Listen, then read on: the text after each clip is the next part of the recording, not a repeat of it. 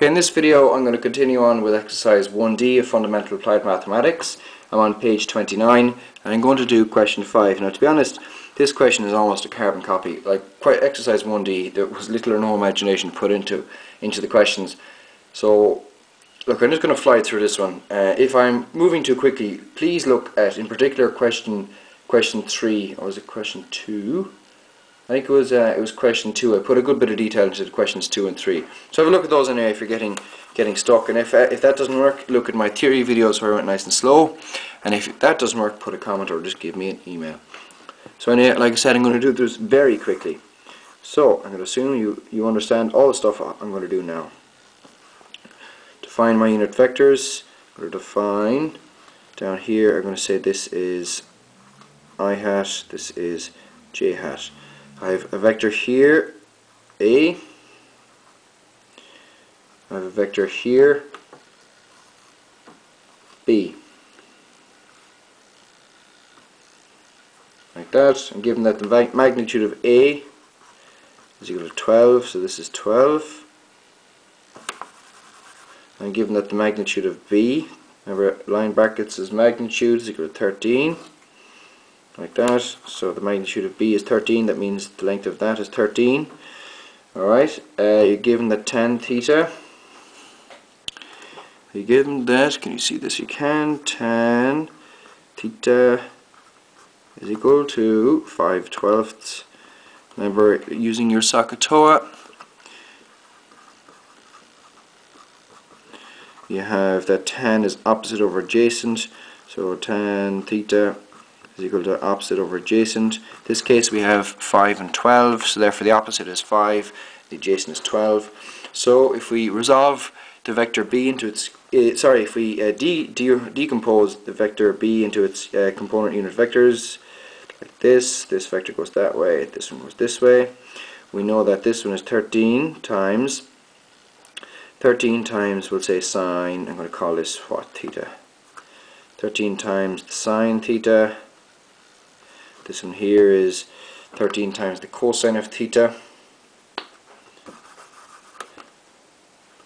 That one there is 13 cos theta, and we know that is equal to 12, is it? Let me have a look again.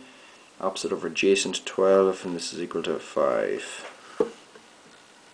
Like that.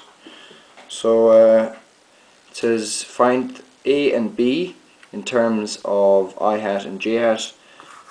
So it says find A and B in terms of I hat and j hat. Well, look at A. A is what dimension is A in? Well, A is just the x dimension, therefore it is just in the I hat direction. Does it have any? Require any information in the j hat direction or the y-axis? The answer is no. So its component would be 0, or its j component would be 0j.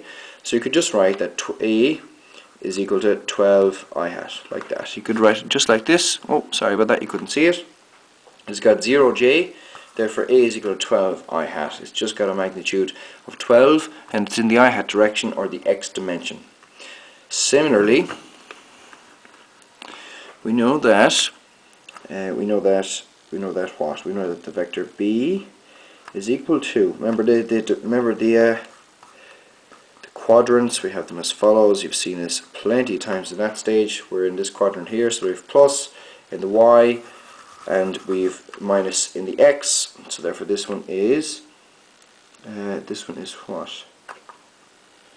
Minus 13 times the sine of theta plus, oh, the cosine, excuse me, I'm looking at the wrong one, plus sine 13, sorry about this now, 13 times the sine of theta. We also know that this here is equal to 12, so this is I hat minus 12 I hat plus 5 j hat. That's B. Like that. So find A and B in terms of I and j. Let's see if that's correct. So it's 12 I hat and minus 12 I plus 5j. That's exactly what we have. And the next question is to find the magnitude of A plus B. Well, look, we've done this plenty of times, so we're just going to go A plus B Well, we add all the i's and we add all the j's, so it's what? It's equal to the following. It's equal to minus 12 I hat, wrong, I'll do that better, minus 12 plus 12 I hat plus 5 plus 0 j hat. Right, and well, that's clearly equal to 0, so it's just 5 j hat.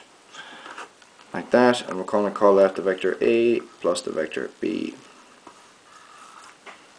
Alright, so let's check to see if that's correct. And it is, and that's how you do that question there. I hope that makes things slightly easier. Please subscribe, pass this video on to your friends. Thanks for watching.